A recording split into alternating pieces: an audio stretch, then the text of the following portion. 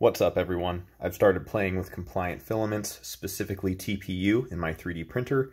I figured I could print my own recoil buffers. I run buffers in my AKs and 1911s. I also figured I would print the soft bits of an AR buffer for shits and giggles. I picked up this Shore A durometer tester to see how hard these items are. I measured this AK buffer at around 65 Shore A, and these 1911 recoil buffers from Wilson Combat at around 95 to 100 Shore A. This number is probably a bit off because these are thin.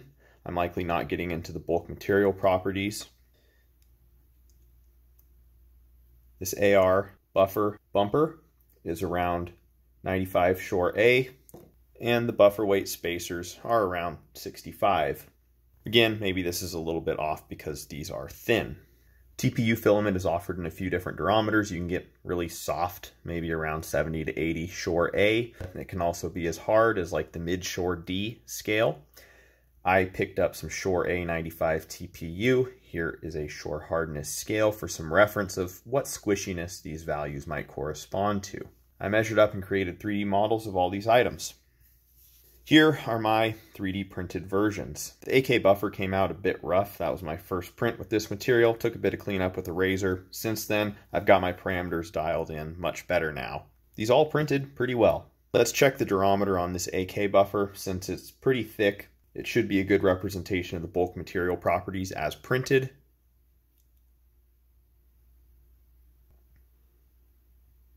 Right around 90 Shore A. Cool, that's pretty close to the advertised value.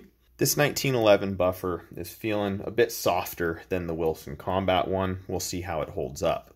These Wilson Combat shock buffs are around $1.30 each.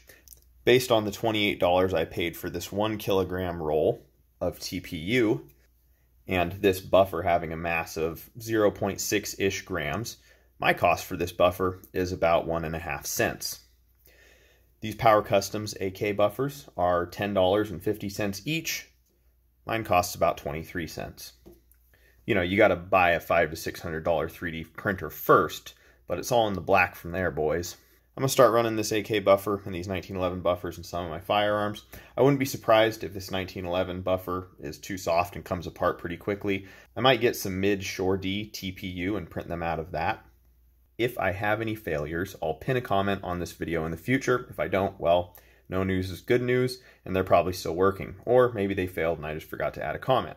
As always, these designs are on my GrabCAD page for anyone to download. Link is in the description. The parts should be in the correct orientation when you drop the step files into your slicer. TPU filament needs some specific parameters and care. I'll link to a CNC kitchen video that was helpful to me in the description. If you print any of these for yourself, let me know how they work out for you. Thanks for watching. I'll catch you next time.